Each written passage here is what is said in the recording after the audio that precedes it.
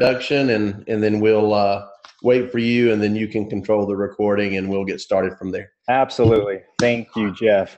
And welcome to everybody. This is Mario Brown calling in from Highland, Utah. It's a pleasure to be with you all tonight. Thank you to all the live listeners that are with us. And just as a reminder, this webinar will be recorded. Tonight, we are super excited. As you might see, we have another person on the screen tonight. And also, it's the start of our featured guests tonight. We have Jordan Adler from Vegas. He's currently in Vegas. He's the best-selling author of Beach Money and MLM Entrepreneur. It's a privilege to have you on the call tonight. Thank you, Jordan. We also, in addition to that, we have our own superstar, Jef Welch, who will be training us, continuing on with the training. And tonight he's going to focus on the dynamics of culture. He'll explain exactly what that is and why it's important in growing our business. Now, we have a lot of new people on the call tonight. And so I wanted to briefly introduce Jef Welch. Jef Welch is someone that I've known for many, many years. And I met him as a corporate executive. And it's been about 15, 16 years. And Jef and I have traveled to the world together. My responsibility as a corporate executive has always been to work directly with the top distributors or brand partners. And that's where I met Jef. Jef was someone that absolutely stood out, someone that I trusted, someone that I saw had a huge passion for success and helping others, and just a huge mentor. So it's a privilege to have both Jef and Jordan on the line tonight. We have a lot to discuss. It's very, very exciting. So let's go ahead and get started. Jef, I'm going to turn the time over to you. Well, it's such a pleasure to have everyone on the call with us this evening. Thank you so much, Mario, and it's such a pleasure and an honor to work with someone with such high integrity as you have, and it's such a pleasure to have our guests that we have on our call tonight as well. As you know, these webcasts are all centered around prosperity, sustaining the prosperity of an individual that's in the network marketing profession. It's one thing to join a network marketing company and to grow your business and to get it to a place where you're prosperous. But it's another thing to keep that prosperity going and to keep that momentum going and to keep the stability maintained. And that's why that we entitle our process the Sustained Prosperity System. It's not just a prosperity system, it's a sustained prosperity system. So we're working very organically within the international markets to build not just with a big flash or a salesperson mentality, but actually reach beyond that. One of the things that Jordan posted earlier today on Facebook was very inspirational. Actually, was talking about 80% of the people who join network marketing, they join it on emotion. And when people join network marketing on emotion, and 80% of that's the case, obviously, we need to realize that many of the battles that we face in network marketing are emotional battles. You enter into it with an emotional high, and you experience the emotional crashes as you continue through your process of learning all the different ways of doing your business correctly. So we see this in many companies. They'll have a large bell curve going up, and then they'll have the big party, and then all of a sudden there'll be a few ripples, and they're not ready for it. They're not stable because they've built everything on emotion. They haven't built it on a systematic approach. They haven't built it on a stability based on how to actually do the business like a business. It's been like a party to them, and that's great. It's fine, but there comes a time when everyone's feet needs to hit the ground. They need gravity. They need to be able to continue on with their business in a very stable manner. So what we're doing here with this webinar is we're helping people understand how to do their business with their feet on the ground, even if their head's way up in the air. So it's an emotional business. Now, about 3% of the people out there have what we'd call a salesperson mentality, a 3 to 5%. And if you want to narrow down your market, then you need to be a salesperson. You need to be a very pushy type person just to drive that sale. But our guest tonight, our featured guest, Jordan Adler, is an expert, an artist in relationship marketing, not salesmanship, but relationship. So I love this. He's perfect for the fit of what we have been talking about. One of the things that we've been doing, especially in our teams over in Korea and some of the Asian markets, we've been implementing this organic growth based on people who have no experience in network marketing and helping them get to a large, substantial income as quickly as possible. And the only way this can happen is if there has to be systematic, consistent steps to the approach of getting there that do not get altered by the two worst enemies in network marketing, which of course basically is procrastination and rejection. Rejection, again, is an emotional battle. It's an emotional delay, while procrastination is a mental delay. So if we can cancel out these two worst enemies in network marketing, then you have won that battle. As you cancel out rejection, you cancel out procrastination, you cancel out these delays that are working on your mind, and you're able to actually put your feet on the ground and move forward. Now, tonight, we are honored to have Jordan Adler. He's not just a network marketer. I consider Jordan Adler a personal friend and someone I admire very highly. And I can tell you that Jordan is one of the network marketers I would consider in this industry that I would trust. I would be very confident that if I needed to leave the keys of my car with someone, I could leave it with Jordan, or the keys to my home. What kind of car do you have? Even the checkbook. You know, Jordan is one of those guys that I truly trust and admire. And when my son was in the hospital a few months back, Jordan was one of the first people who reached out and just said, "Hey, how is everything? What can I do for you? Is there anything I can do?" And I can tell you that Jordan is one of those guys that even though he's been very successful, he does not allow his ego to get in the way. Now, we're in an industry where people's egos are sometimes out of check. Sometimes their egos are bigger than their check. And Jordan is one of those gentlemen in the industry, in our profession, that truly does care about the people in his team, in his organization, and also the profession, those people who are not even in his organization or his team. And I really admire you, Jordan. I really admire you a lot. You've moved to Vegas 4 years ago. You've made some changes. You're no longer the beach bum, you know, and you know what? My domicile is here, but I live in Arizona, and I spend a lot of time on the beach. Oh, there you go. That's good to go.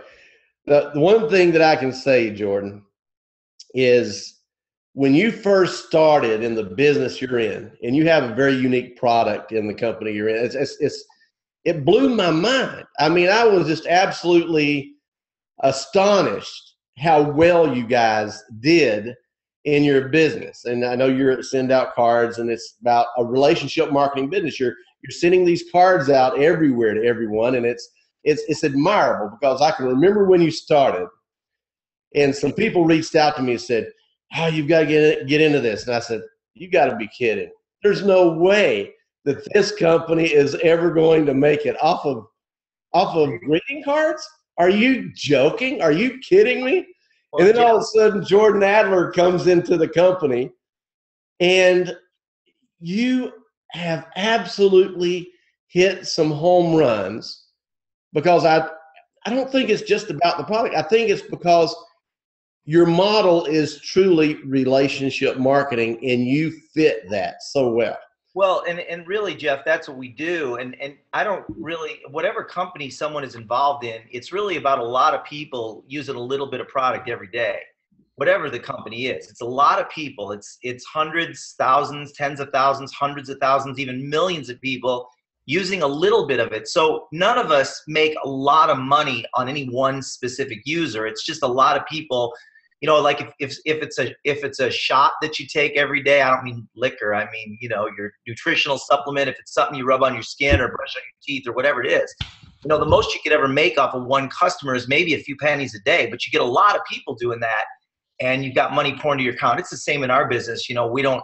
It's just it's a product that people use every day, and they spend a few pennies every day, and they spend a few dollars every day, and we make a few pennies every day. Get a lot of it's a story of network marketing, right? It's called leveraging. It's Yeah. leveraging the masses. And I've always said that the definition of duplication is to lead a large group of people to do a few simple actions over a sustained period of time. And that's what you're doing. You're duplicating happiness. You're duplicating fun, and you're duplicating good things. That's what you're doing. You're having a great time. And now, Jordan, you have a unique success story. We're in this crazy industry called network marketing that some people, when we talk about it, they want to run. Yeah. But I think the reason a lot of people won't run is because so many people don't know really how to do it, and they're left out there alone, and they don't have the guidance of professionals like you and professionals like others. And I'm going to throw a question at you that you probably didn't put on your little sheet here for me to ask you. What do you do to support your team? What do you do to make sure that your team comes out of the gate equipped? What do you do with that new person? How do you bring that new person? How do you embrace them? And do you have a culture of nurturing?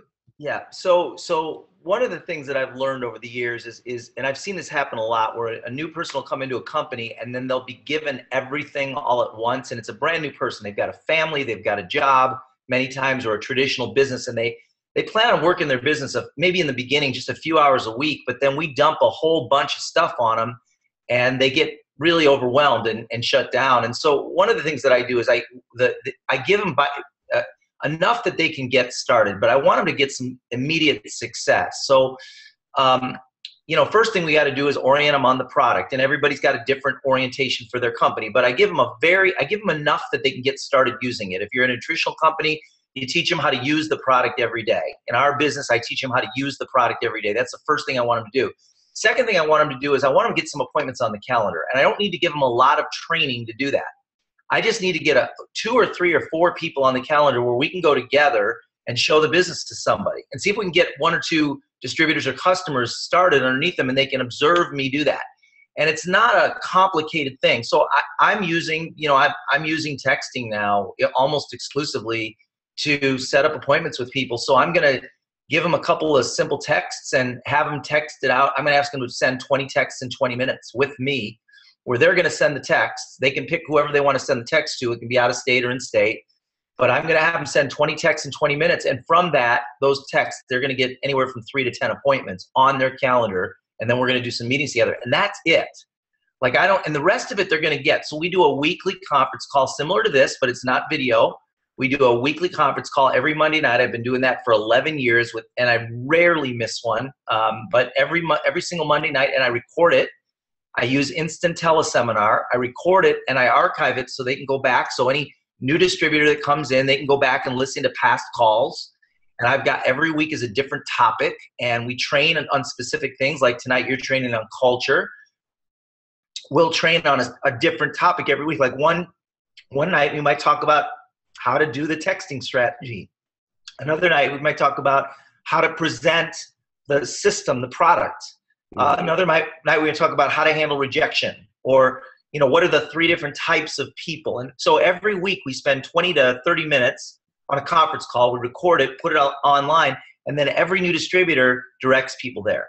We also want to get that brand new person to the next event, whatever that event is. If it's a boot camp or a regional event or an international convention or whatever it is, we're working to get that new person at least committed to going. We may not be able to get them there right away, but we'll get them committed on the calendar. So that's really about it. I mean, it's real simple getting someone started. The key is to get them plugged into the system so that they'll learn everything as they go. But initially, our most important function is to get them using the product every day, and then get a few appointments on the calendar so that we can show the business together to some of the people that they know, help them have some immediate success. Now, Jordan, you're hitting on something here and I love you, man. I really do. I think the world of you. You are making very good income in network marketing. You've hit one of the greatest home runs, and you're not making just a small check. You passed up one of the big checks years ago, and now you're still rising. So to have one of those mega checks, not just one of those massive checks, mega checks like you're receiving. The question, I'm sorry? The commas and the zeros. The commas and the zeros, right. The commas and the zeros. And this call is not about announcing how much people make and all that kind of thing. But the question is, do you still recruit? Do you still go out every day? Do you still constantly do what your downline is doing?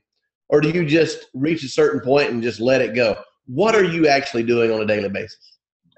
Do you know the answer to the question? I do. So yeah, I still, it's in my nature now. I'm effortlessly, and I will talk a little bit about that too, the effortlessly. But effortlessly, I will meet anywhere from 3 to 10 people a week. I'll text them, I'll connect with them. Like it might be meeting them in person, getting their business card, shaking their hand, having a conversation. I met a guy at the Starbucks yesterday. His name's Joe. I don't even know his last name. He wrote down his email address and phone number for me. We got in a very short conversation. I complimented him on his motorcycle, and we ended up talking for 5 minutes, found out about his family, what he does for a living. And he actually said to me, if you know anybody that's looking to hire, I'm looking right now. He's working for his family business. And I said, write down your number and your email address. I didn't tell him anything about what I do. And then I'm leaving town tomorrow, but I'll text him and I'll say, let's get together, Joe, for coffee. I want to learn more about you. That's it. I'm not going to tell him what I do until we're sitting down. I'll show him the whole thing. But yes, and I sponsor anywhere from 2 to 4 new personally sponsored distributors a month. I sponsored one last week. I've got a handful more in the pipeline. Every week I've got anywhere from 3 to 5 people in the pipeline. And I sign up one person, a week, or one person every other week, that kind of thing.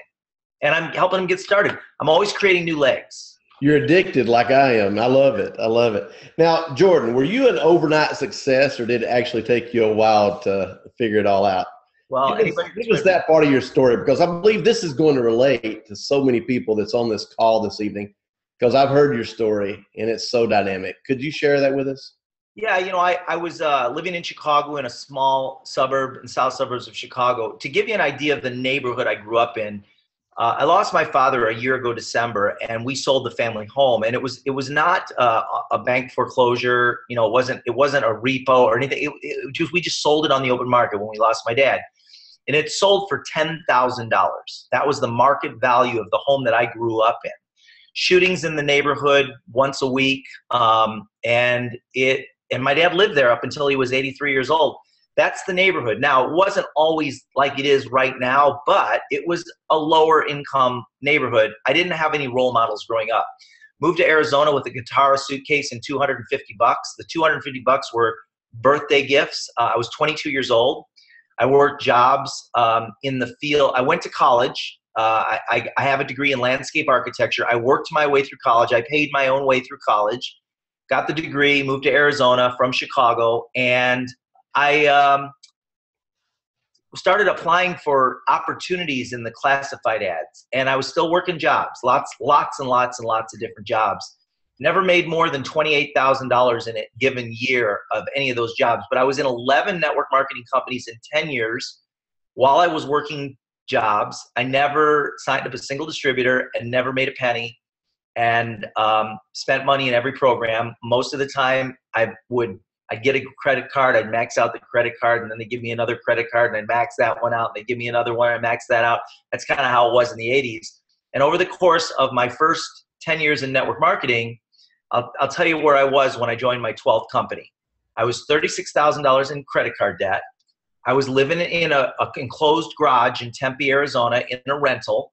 My rent was $200 a month. I had 2 roommates. I had a broken down Jeep that was sitting in the street that had been broken down for 2 years. I was taking the bus to work. And the company that I worked for, which was America West Airlines, they had just filed bankruptcy. And they cut my pay from $28,000 a year, and I'd been there for 10 years. They cut my pay from $28,000 a year to $14,000 a year when they filed bankruptcy. So $14,000 a year in income, 34 years old, paying $200 a month for rent, broken down car. Joined my 12th network marketing company, and that was Excel, as you know. And I was there for 13 years, and I finally figured out how to give a very simple presentation. I started 3 days a week. I would drag somebody to sit down and listen to me.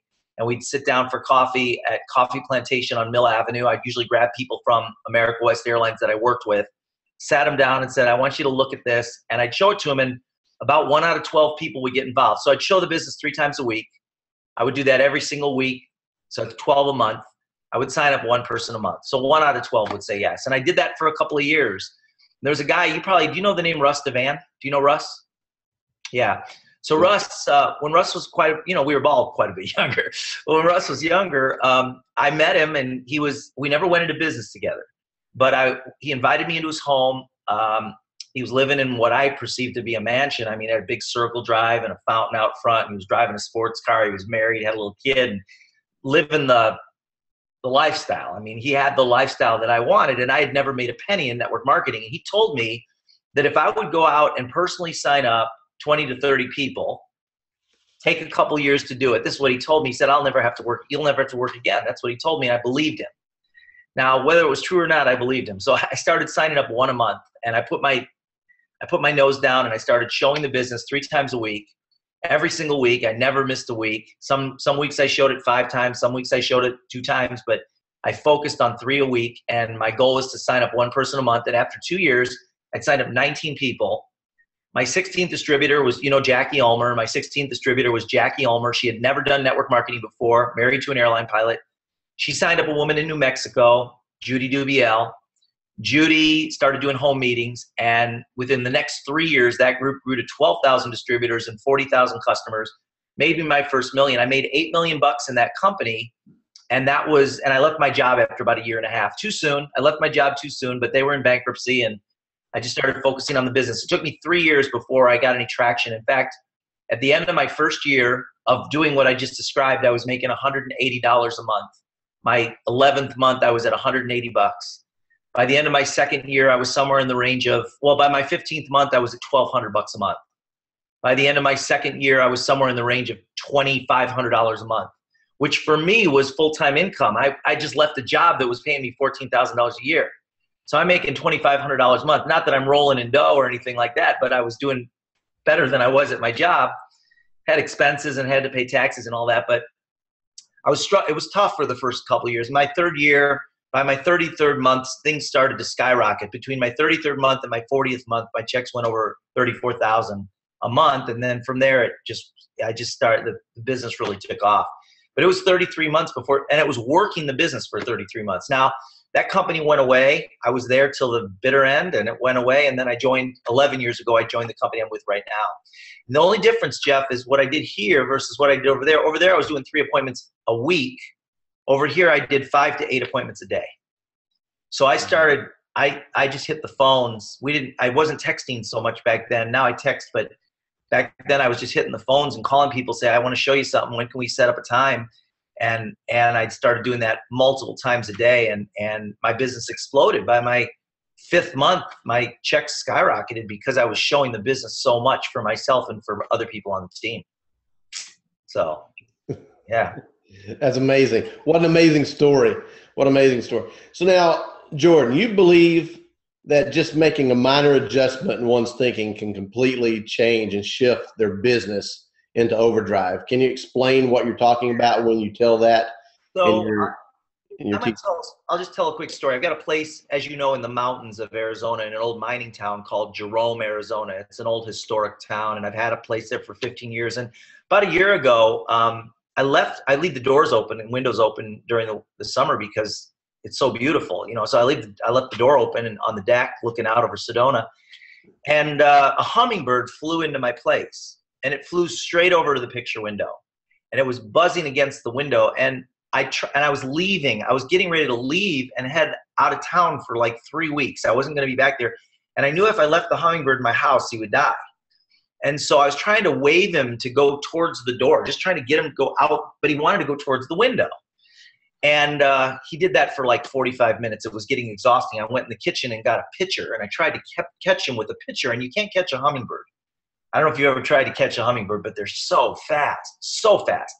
Well, eventually he got tired, thank God, and he kind of sat down on the bottom of the windowsill, and I took the pitcher, and he sat on the little rim of the pitcher, and I walked him outside, and he flew off. But I thought to myself, one direction represents struggle and death, and the other direction, just shifting that little hummingbird's focus towards the door is effortless, and it leads to freedom. And what the hummingbird is actually doing, it's flapping its wings and focusing in a direction. That's just, that direction is, I mean, that flying is just what the hummingbird does. I mean, doesn't have to work for it, it just does it. But one direction represents struggle and death, and the other direction is effortless and leads to freedom. And sometimes in our business, and this is what I had to do, you know, sometimes in our business, it's just a matter of shifting our focus and focusing on things that successful people focus on. And success can be effortless, just like the success of that hummingbird can be effortless when you focus on the right things. When I find myself starting to struggle, and I know, Jeff, you can relate to this, there's been times, even as much success as you've had, there's been times during that journey that you start to struggle. And if you really step back and look at it, you realize that the reason you're struggling is because you're focusing on the wrong things. Like you're focusing on all those people that left, or you're focusing on that one negative person that ruined your day, or you're focusing on your fears, or you're focusing on everything that's not working in your life. And those are the kinds that focus leads to death, metaphorically. It leads to death. So it's shifting your focus, reading personal development books, getting to the events, focusing on what the successful people do. And then success becomes effortless. And if it's not effortless, it's usually, if you take a look in the mirror, usually it's because we're focusing on something that is causing us to freeze up, causing us to experience fear versus opening up the world to the opportunity that's at our that's placed right in front of us. And that's what we've been talking about recently, is all the emotional battles. Yeah. You know, when you're a brand new distributor or representative or brand partner of a company, one of the first things that we see is they'll join a business because they've gone to some party, they've gone to some meeting, someone's up there speaking, and they get bathed with this warm bath of enthusiasm, right? And they wake up the next morning and want to know, what did I get into? What did I join? They join the business off of emotion, like you were talking about recently. They join the business off emotion. And then you go through the emotional battles. Everyone has humanity. Everyone has normality on a consistent basis. Network marketing is not a dream world. Even though we're building our dream, it's not a dream world. It's our path to our dream in the human world. And we can't walk away from that. Man. And it's such, one of the most beautiful things that I see in network marketing is the relationships that we create and the ability and strength and the assets within that. Because our assets in network marketing is not just monetarily speaking. It's actually the assets of the relationships that we have created. Absolutely. And the relationships we create, not just with others, but the relationships that we have created with ourselves. Because we are learning who we are. We're gaining ground on who we are and the best person that we ourselves can be if we truly apply what we're learning in network marketing. Because network marketing is a leadership factory. It's a people factory. It actually helps people come out of their box. I've seen so many introverted people come out of their box and become some of the greatest leaders in our profession.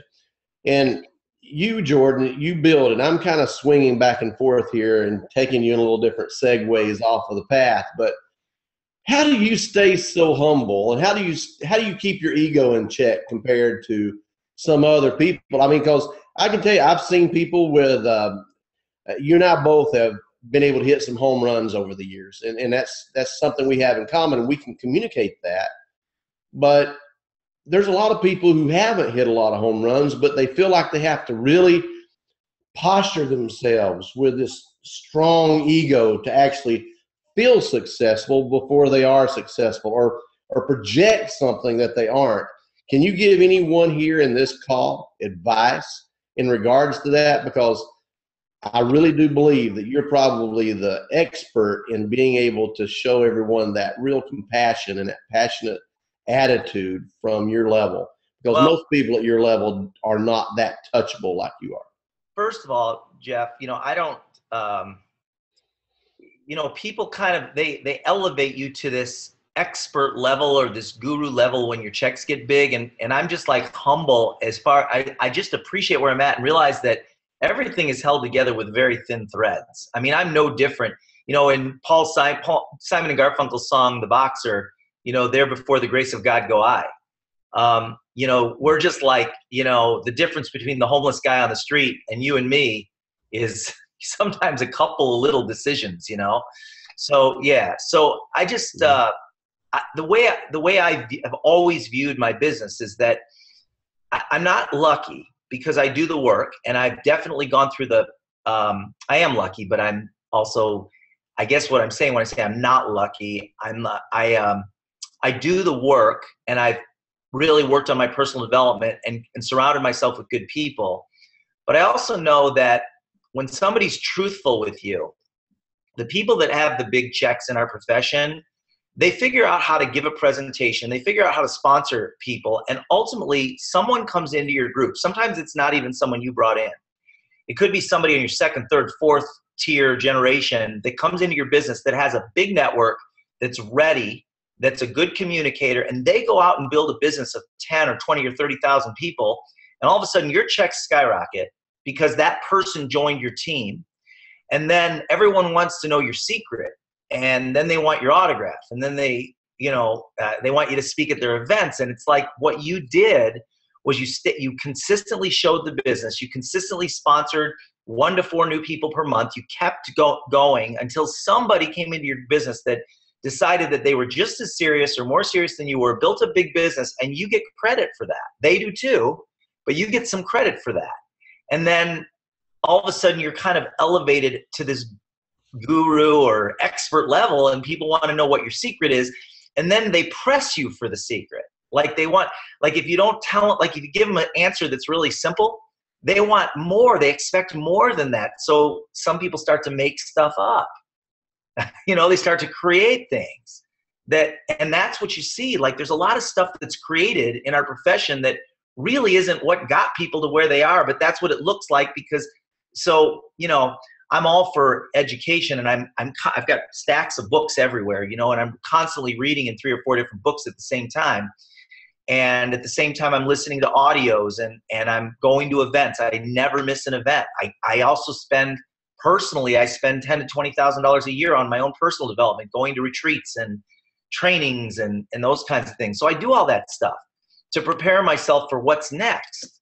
But, you know, there really is not as much of a magic bullet as people think. If they would just follow the simple, it's like Michael Jordan, he mastered probably 5 or 6 things, the fundamentals.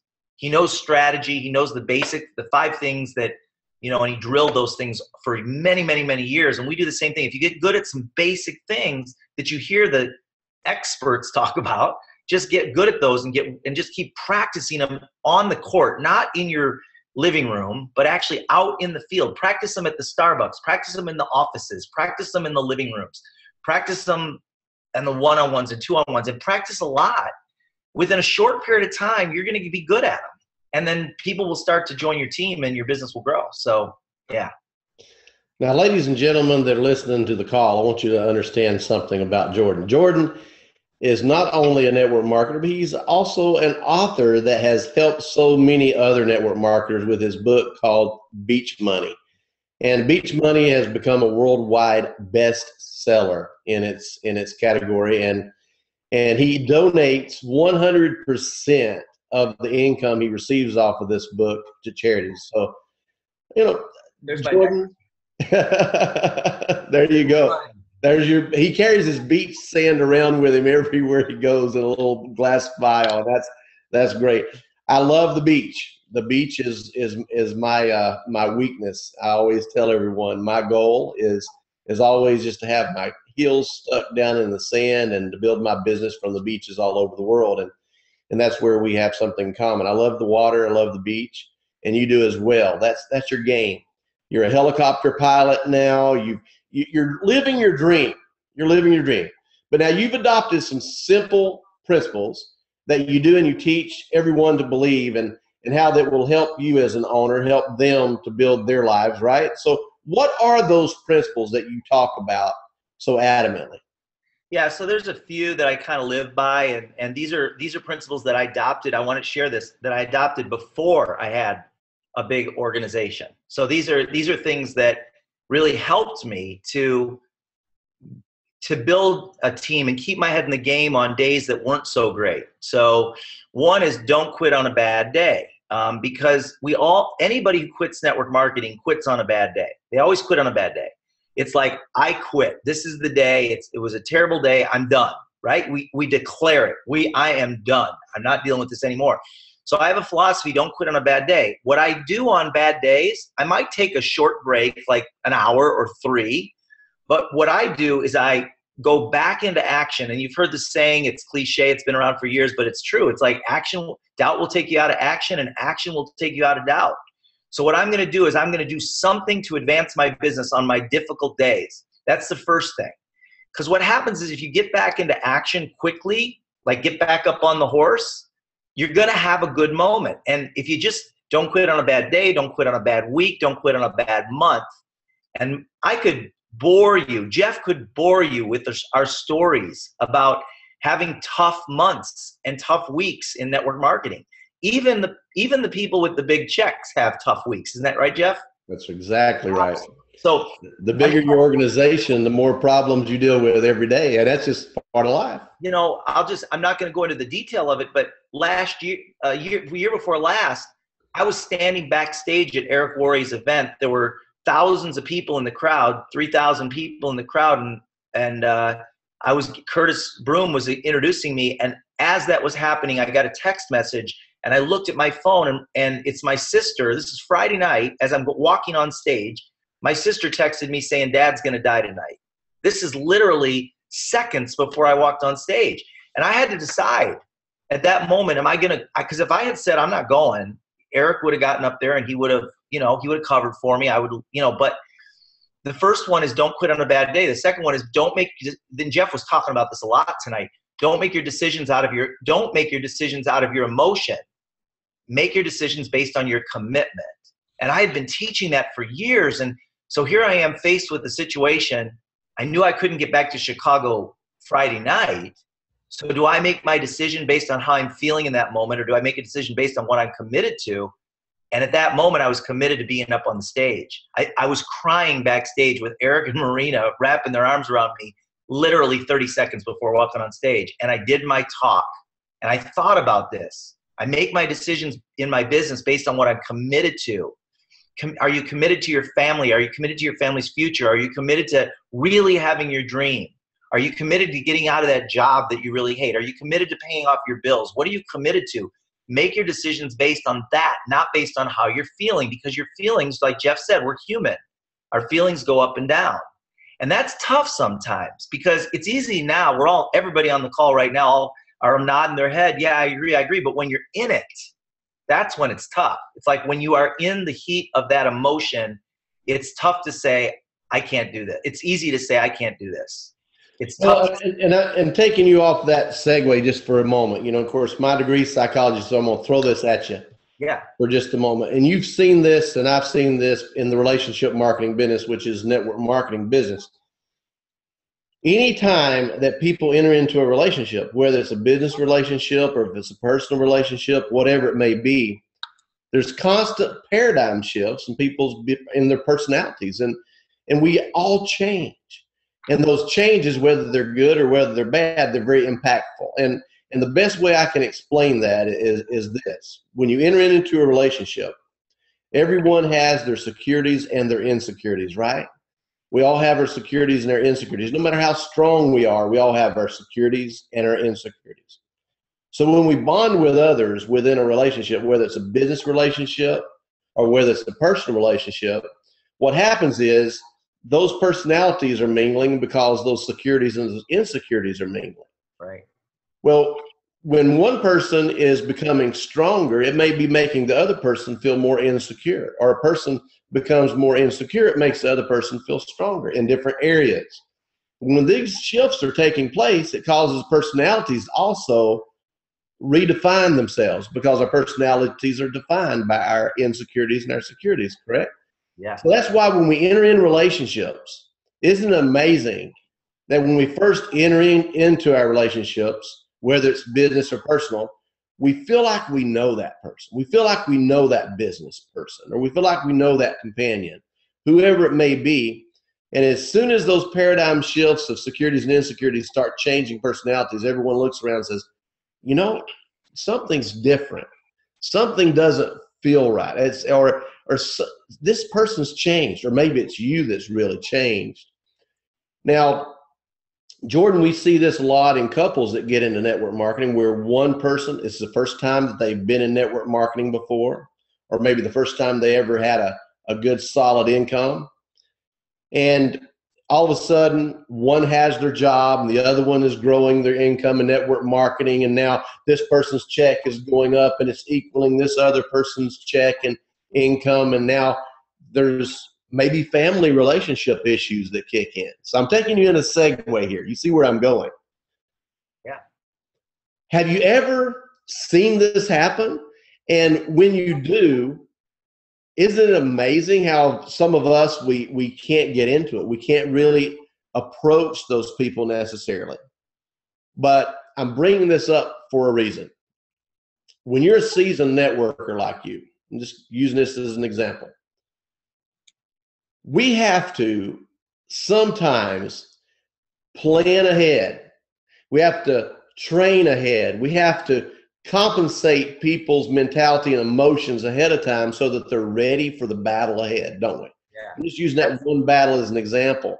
Recently, we put the company in back order that I'm in, in another country, and I had to tell the team before we did it.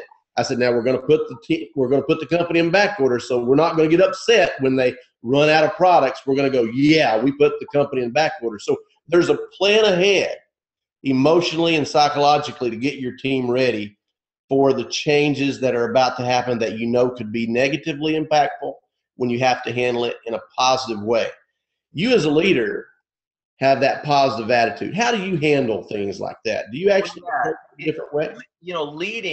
Leading is really about positioning things for your team, and so that and holding the vision for your team, because there are going to be people that come into your team that are going to complain about stuff. They're going to see the bad or the negative in situations, and you as a leader, even if you're brand new, if you're just getting started and it's just you on your team, in order for you to have a team, you've got to be the leader. So you've got to be the person that holds the vision for the team. You have to be the person that reframes things so that people can see what's the positive. Like you just talked about that, Jeff. Like what is it about being back ordered in another country that's good? Well, you guys outsold the company's ability to provide it, so they've got to catch up to you. That's a good thing. So that's a reframing. The other thing is what we're doing is we're preparing people for what to expect. Real life. For example, I'll give you two quick examples. One is, for every 30 people that you sign up, this is the nature of people. It doesn't have to do with your company. It doesn't have to do with your product. It doesn't have to do with your comp plan. For every 30 people you sign up, a third of them will do nothing. A third of them will do a little. A third of them will do a little more than a little. And 1 out of 20 to 30 will do it big. And that's how it is in real estate. That's how it is in the fitness centers, the people that pay their monthly fitness membership. Only about 1 out of 30 really get in great shape. A third of them never work out. A third of them work out a little. A third of them work out a little more than a little. They'll keep coming back once in a while. But 1 out of 20 to 30 are going to go out and get in perfect physical shape as a result of joining that gym. That's the nature of people. So we prepare people for that. We let them know you might sponsor 10 people and have very little going on in your group. Just keep sponsoring the next one, and then the next one, and the next one. And then the people in that first 10, then a couple of them might start to percolate and go down there and work with them. But the other thing is, there's skeptical people, there's cynical people, and there's people that are ready to play. And I teach people that. What's the difference between a skeptic and a cynic? What's the difference between why are skeptics good and why are cynics bad? Why do you want to kind of disassociate yourself with the cynics and you want to answer the questions of the skeptics? You want to give the skeptic the information they need to make a good decision. They'll become your best distributors, better than the ones that are ready to run on day one. So I teach people those distinctions in my training. And if you're not ready to teach it, Jeff will teach it for you, or there are other great trainers in our profession that'll teach it for you. But you need to inoculate your team from those things that are going to happen out there that might knock them out of the business. And that's why I tell people, don't quit on a bad day. Don't make your decisions based on your emotion. Make them out of the commitment, because I know they're going to have lots and lots of tough days. So I need to prepare them for those tough days. Now, let's talk about culture here for a moment, because culture is extremely important. And culture and cult come from the same root word, of course, right? It's like a bar of wet soap. If you have a culture that you hold on too tight, it's going to slip out of your hands and become a cult, right? Now, anytime that you look at a culture within a company, it's definitely in relation to a relationship. It's just like a relationship. If you hold on to it too tight, it'll slip out of your hands. It's like a wet bar of soap.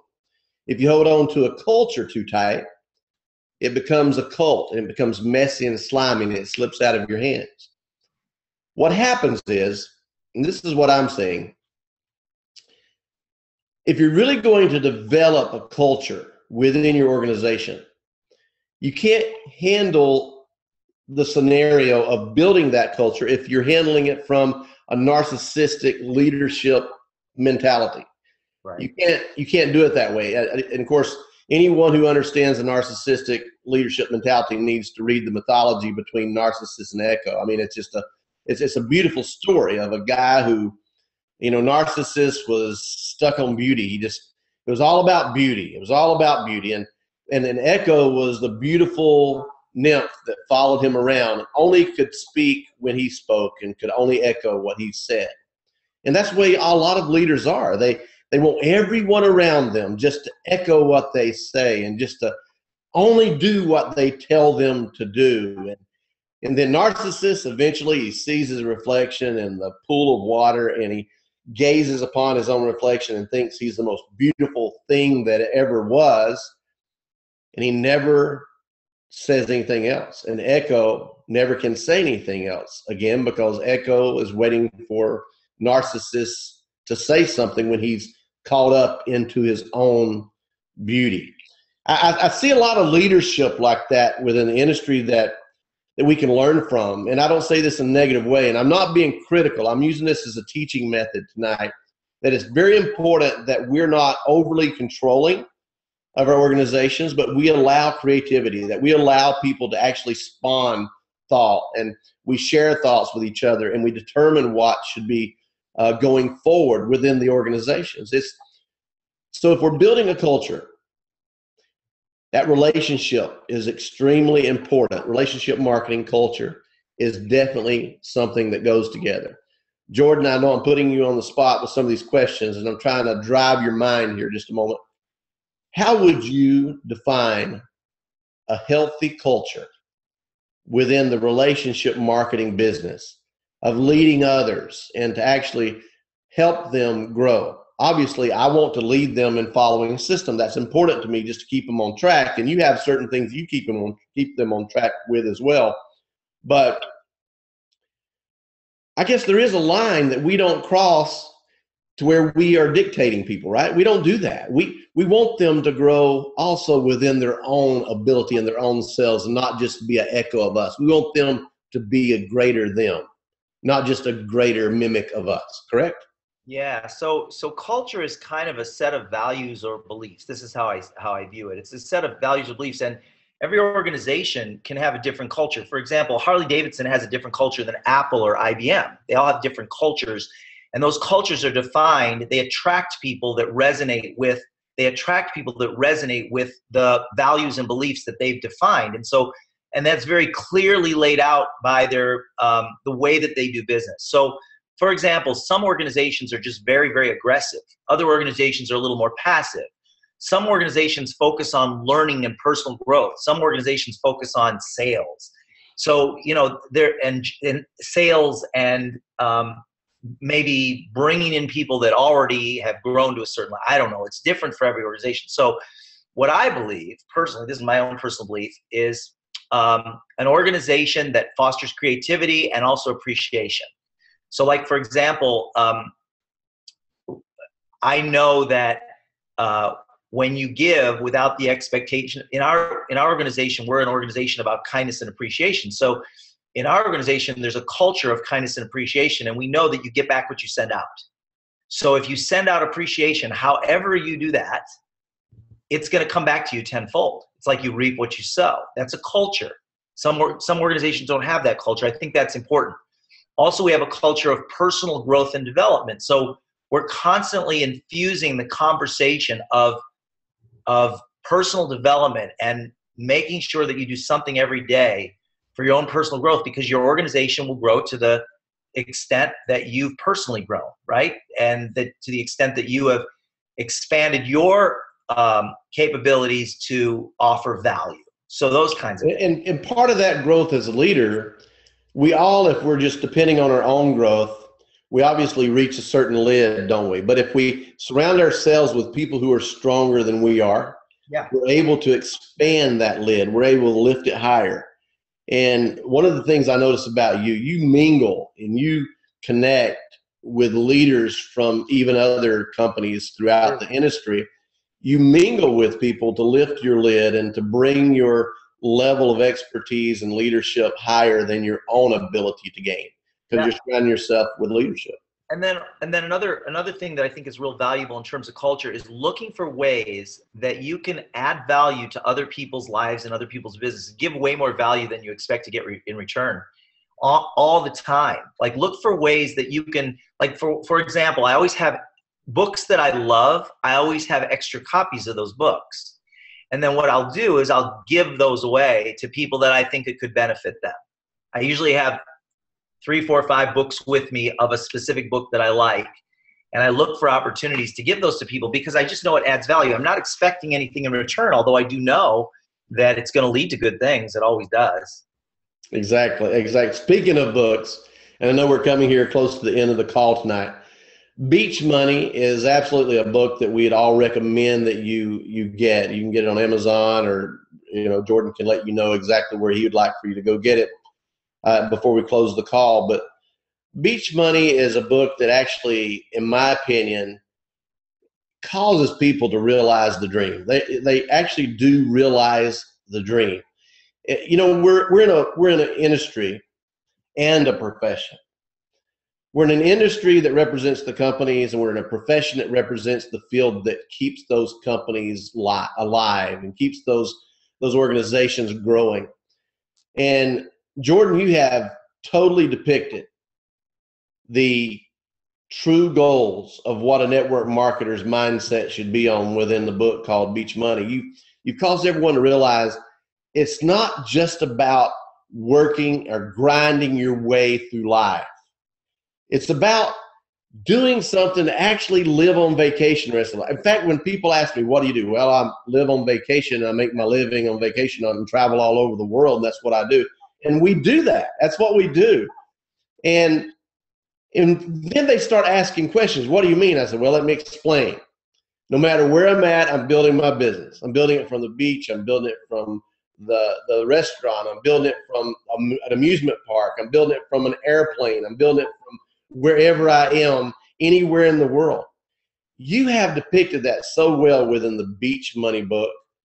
It's about a lifestyle, isn't it? It's about that. It's not just lifestyle. It's an emotional awesomeness to a lifestyle. Yeah. You actually depicted that dream. If you're gonna we all master something in our lives over the course of our lifetime. If you're gonna master something, why not master something that pays you over and over and over again for working once, so that you can eventually really live your dreams, and you can start living your dreams much sooner than you even think. I mean, it's not a matter of waiting. You don't have to wait. I mean, when you're making $1,000 a month, you can take $300 a month and do something that's going to allow you to enjoy a part of your life that you couldn't enjoy before. And always look for ways that you can expand your dreams and just dream a little bit bigger, stretch your dreams. Maybe write some things down that you feel like are impossible to you, but if that was part of your life, it would just create some really amazing things for you and your family, and write those things down and challenge yourself to be a little bold in what you create for yourself. And you don't even need to believe it when you write it down. I didn't I didn't ever believe that I was going to be able to fly helicopters and be a helicopter pilot. Even while I was training, I really questioned whether it would ever really happen. I said that to my instructor 100 times. Am I really ever going to be able to do this? But it was one of your dreams. Right. And you fulfilled that section of your life dreams. And that's what is so wonderful about that. And network marketing, I've seen so many people in network marketing. Look at me. I grew up on a chicken farm in North Georgia. I'm proud of that. I'm not ashamed of that. I grew up on a farm. We put out over 100,000 chickens on people's tables every 8 or 10 weeks. And that was a chicken farm. And I started up in the chicken houses, growing up in the chicken house, working in the chicken house when I was just a small kid. And I worked all the way through my childhood life on the farm. And now here I am. I've traveled to 60 plus countries. Wow. And I grew up on a chicken farm in North Georgia. I still love to go to the country and to enjoy the country life. I own 2 John Deere tractors, and I have my little ranch in North Carolina. And listen, I noticed that about you. You don't forget where you came from. Right. That's what makes you so awesome, Jordan. You don't forget where you came from. And that gives you the ability to truly relate to the people who are listening right now that want to get to the dream where you have gone. And that's the key. You have not forgotten where you've come from. It relates to the people who are listening and helps them understand they truly can get to where you are now if they just will apply themselves. Jordan, thank you so much for being our guest tonight. I mean, it really is an honor. And I mean that from the bottom of my heart. This sustained prosperity system, we have been training people that the first steps of follow-up is to build a relationship. Build a relationship between you and that person. Trust. It's all about establishing trust. Trusting the sponsor, trusting the product, trusting the company. By building a relationship, then you can get into the stages of commitment, and then eventually get into the stages of confirming that commitment and building your team. Step by step, it's all about building a relationship, and it's about doing it right with integrity. And everything starts at the top. If you have integrity at the top, it's going to go all the way down to the bottom. If you don't have integrity at the top, that's going to go down to the bottom as well. And you have truly shown that building integrity at the top, you have been able to build an organization that has integrity all the way through its ranks. And so it's an honor, a true honor to have you as our guest, our special featured guest this evening. And Mario, I want you to announce our guest for next week, and Jordan, accept our appreciation for you being on the call this evening. Thank you for the invitation. Thanks, everybody. Thanks for listening, and look forward to seeing you out on the beaches. Awesome. Thank you all for joining us this evening. We had a great call. We learned so much. I took a lot of notes. I know we had people from all over the U.S. with us tonight, from Asia, from Latin America. We've learned so much. Just so you know, this call is being recorded. So if you want to listen to that, you can email Jef at jefwelch.com. That's with 1 F. And Jef, are you also going to put this on your Facebook? Yes, sir. We'll do that. Be glad to. Okay, so you can find it also on Jef's Facebook. So next week, we have more superstars. I'm super excited about this. I mean, we had our first call today with Jordan, and we have several more weeks lined up. We have a husband and wife team, Travis and Summer Flaherty. And I've heard, I've had many conversations with Jef. Jef highly respects them. They are top leaders in the industry. So make sure you're there with us next week, same time, same link, and make sure you invite everybody to be on the call. Thank you all for joining us tonight, and have a good night. Bye-bye.